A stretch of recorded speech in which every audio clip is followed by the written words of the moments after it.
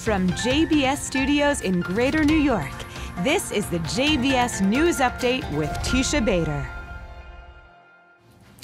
I'm Teisha Bader with the JBS News Update for Wednesday, August the 3rd, 2022.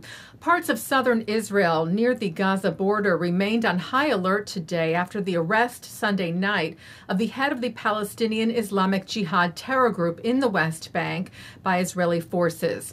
Additional IDF troops were brought in to beef up security in the area, and a number of roads remained closed after what the IDF said on Monday was a direct threat of a possible attack on Israeli civilians from the terror group.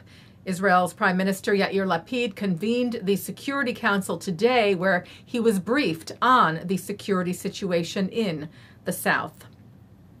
Well, hundreds of Israelis joined the family of fallen IDF officer Lieutenant Hadar Goldin to march from their home in Kfar Saba to the Gaza border under the banner Marching to Gaza, Bringing the Boys Home, calling on the Israeli government to bring back the bodies of Hadar Goldin and fellow officer Sergeant First Class Oron Shaul from terror group Hamas in Gaza. Goldin and Shaul were killed during Operation Protective Edge in 2014. Their bodies have been held captive by Hamas for the last 8 years. Hadar's twin brother Tzur invited the public to join the three-day march.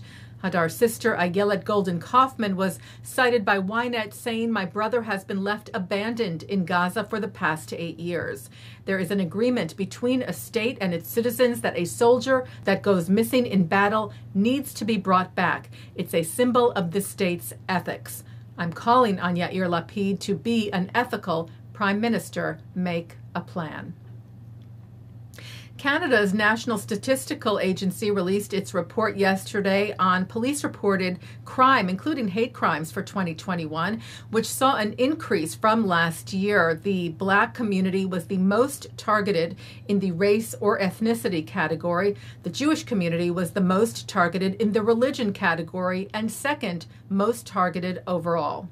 Shimon Koffler-Fogel, president and CEO of the Center for Israel and Jewish Affairs in Canada, said this disturbing trend clearly proves the need for proactive measures to stop the rising hate targeting diverse Canadians based on their identity. Fogel said this report should be a call to action for all Canadians to stand against anti-Semitism and all forms of hate.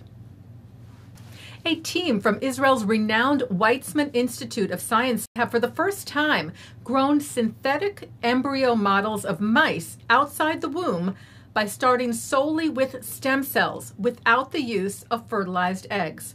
The scientific breakthrough was published Monday in the peer-reviewed journal Cell. The team is led by Professor Jacob Hanna, who is Palestinian, and whose team includes Israeli Jews and Arabs and a Palestinian doctoral student. He told the Times of Israel nobody has made advanced embryos from stem cells ever, so this is significant. This will both advance understanding of stem cells and organs in mammals and is likely to have practical significance in the future, significance that could include growing organs for life-saving transplants. Turning to some sports news, Jewish relief pitcher Scott Efros is heading to the Yankees. The 28-year-old from Ohio was acquired from the Chicago Cubs in exchange for minor leaguer Hayden Wesneski. The Yankees tweeting to Efros on Monday, "Welcome to the Big Apple."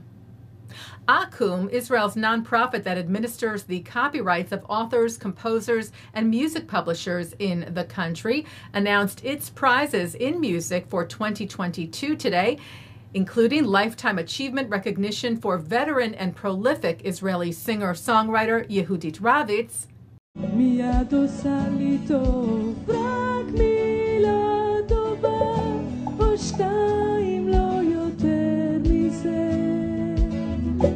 and Song of the Year to Narkis, a former guest on JBS, for her song Holechet Itcha, Going With You.